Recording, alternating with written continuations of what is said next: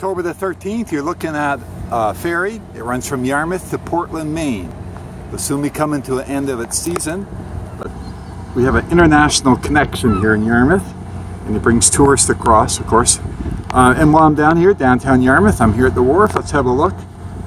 There's some lobster boats. The season starts soon. Well, November. Look at the size of that boat. You could live on that.